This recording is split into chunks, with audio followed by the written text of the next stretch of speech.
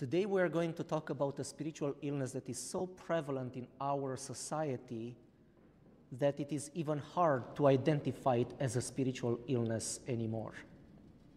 It is so prevalent that many people think this is a goal to achieve, to impress other people with what we have or with our qualities. Our social media and billboards are filled with a lot of vainglory, which according to the teaching of the Orthodox Church is one of the worst spiritual illnesses. So from the beginning I'm going to tell you that this might be something new for you, maybe not, and it might require a profound change of mind to see this not something that is desirable, but something that is affecting my life and my relationships with God, with the people around me, with the creation of God, and even with myself. Now, I want to tell you from the very beginning that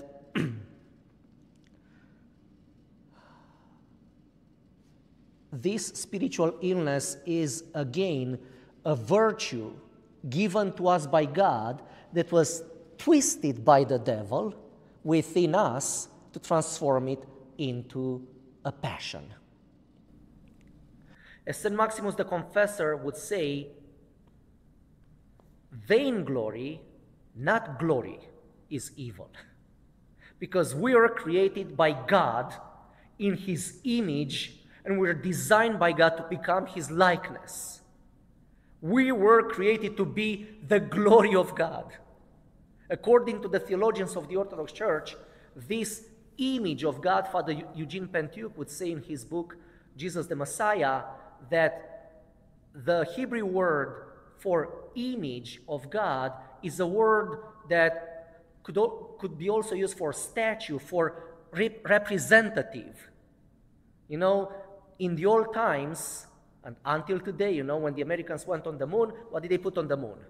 The American flag, right? Whomever reached the North Pole or the South Pole, they put the flag of their country. Because that's what represents us. Now, everybody knows that the Americans went to the moon. Okay? Because the flag represents us. In the same way, God planted us on earth as His flag, as His image, as His representation, to be His glory, His representatives in this world. God gave us glory, and we are glorious, each of us. We are unique. Thank God the modern science came to confirm that indeed every single human being is unique. In body, psychology, emotions, feelings, spirit, everything is unique about every human being. What else could be more glorious than that? But guess what? For most of us, that's not enough. And it is not enough because we didn't do it. It was given to us. And instead of accepting God's great gift of who I am, we try to come up with a different image that we think is better. It is so interesting and sad to see how most artists, singers, especially singers, you know, it's so interesting to see their involution. When they come out, most of them, you know, you can see that they are singing because it comes from the heart. They are young, they are innocent, and they just want to sing. And they come up, you know, with beautiful music, and everybody likes them.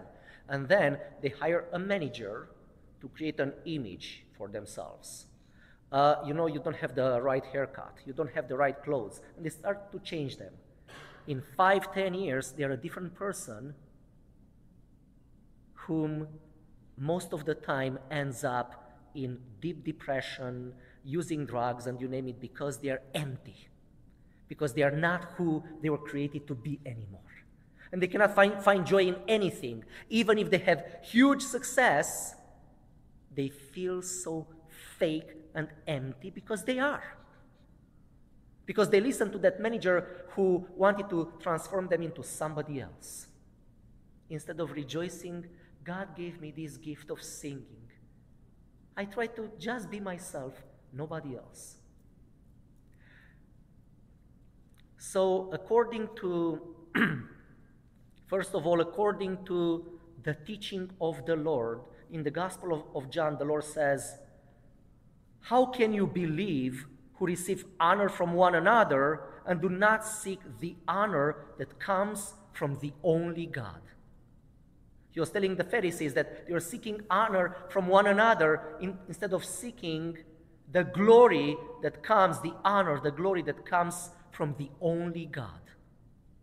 According to the teaching of the church, there are two kinds of vainglory.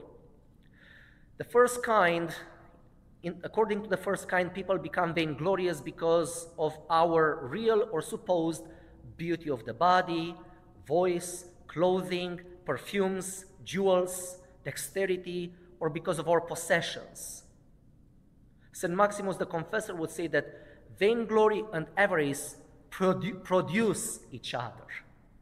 So many people try to gain more, to have more possessions, because they think that that's who they are and that becomes their image. And they want to impress other people with what they have.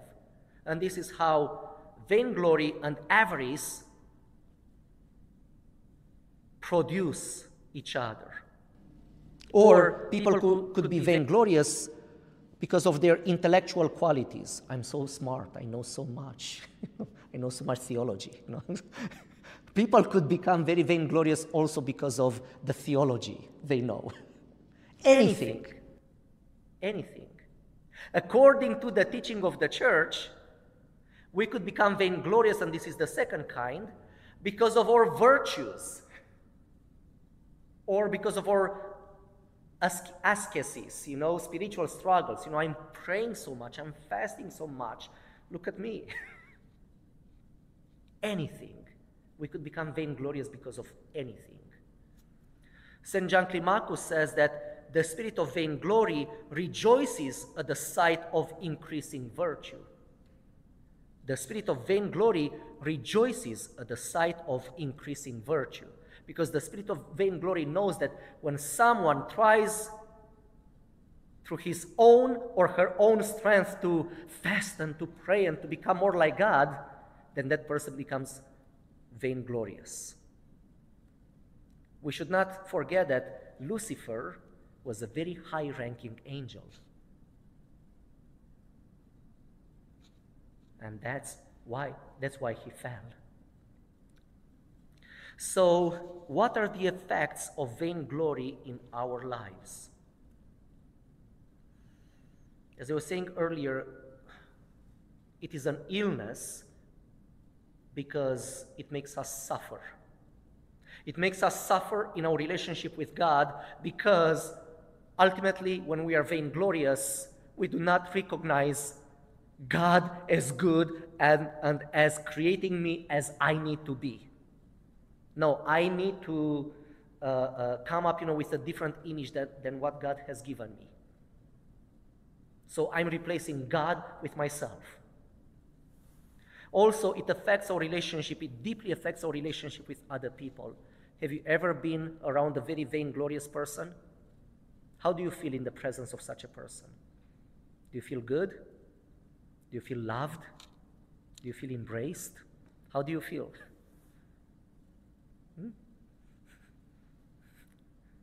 Very small, right? Because they are so big. That's how other people feel when we are vainglorious. That's how we make them feel. Maya Angelou used to say that people will forget what you did for them, but they will never forget how you made them feel.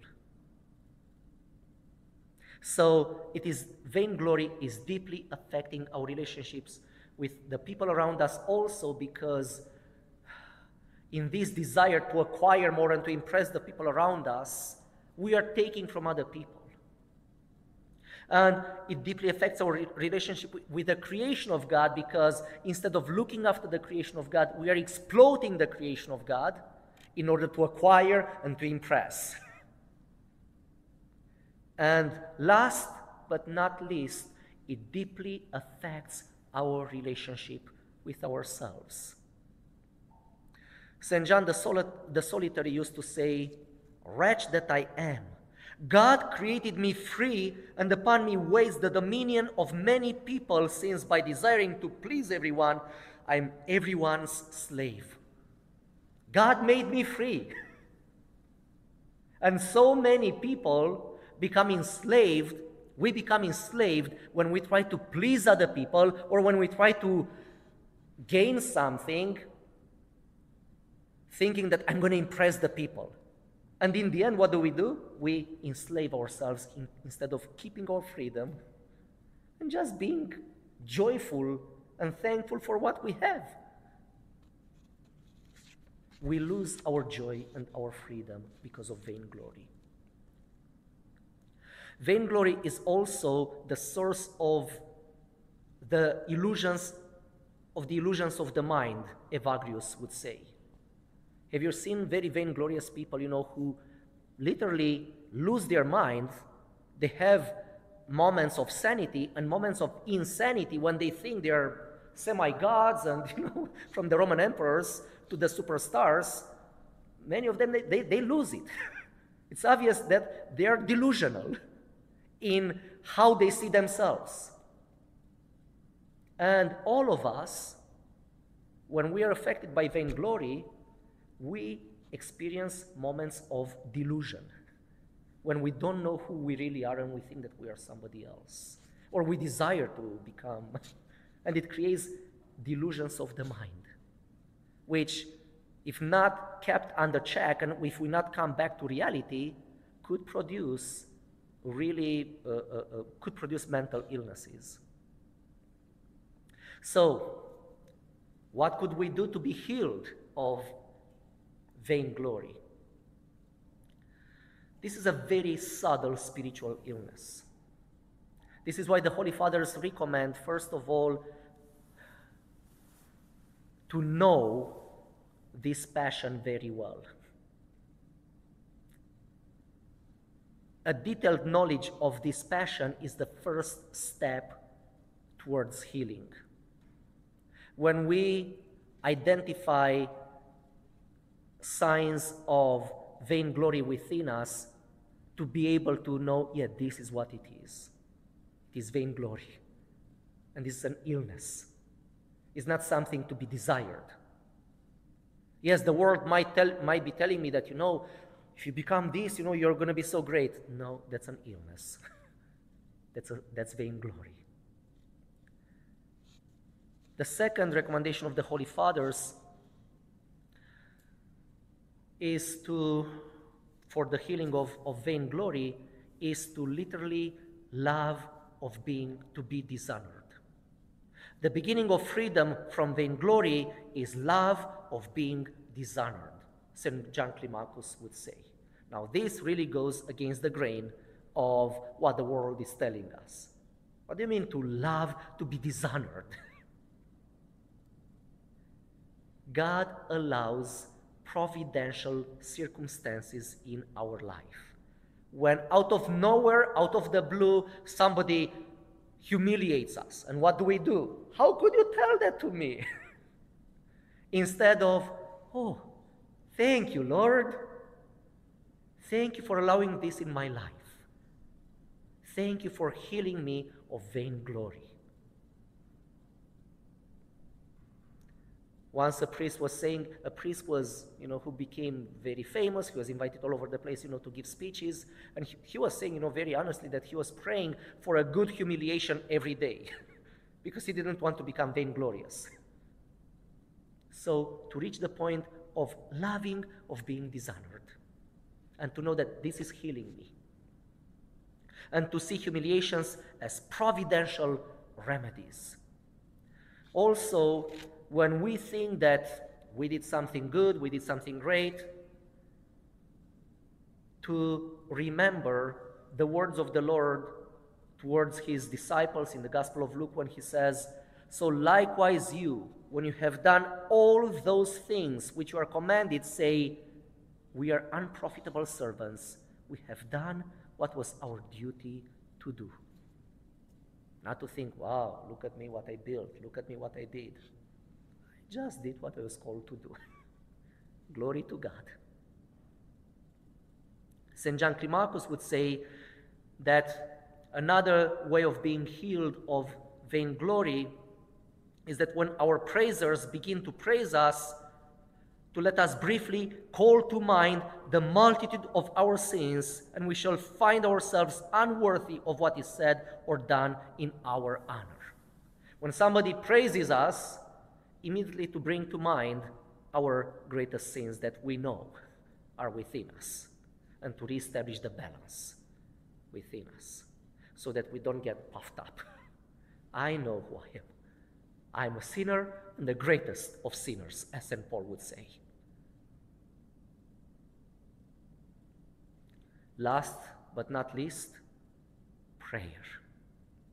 Only the grace of God can heal us of any spiritual illness, and especially vainglory.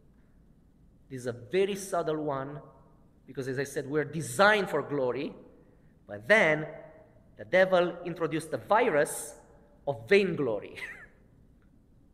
So only watchfulness, God coming within us and healing us and giving us his watchfulness, can heal us and make us aware of what's going on and heal us of this desire to acquire vainglory. And I'm going to end with a quote from St. John Climacus, who used to say that as fire does not give birth to snow, so those who seek honor here on earth will not enjoy it there in heaven. If we are seeking honor here on earth, we'll not enjoy it in heaven. Either here or there. And it's our choice. And if you want to be known by God, be unknown by man. Run away from vainglory and from people praising us.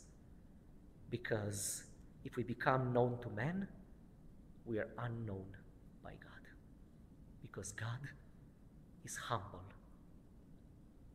And if we want to be with him and like him, we need to stay in humility.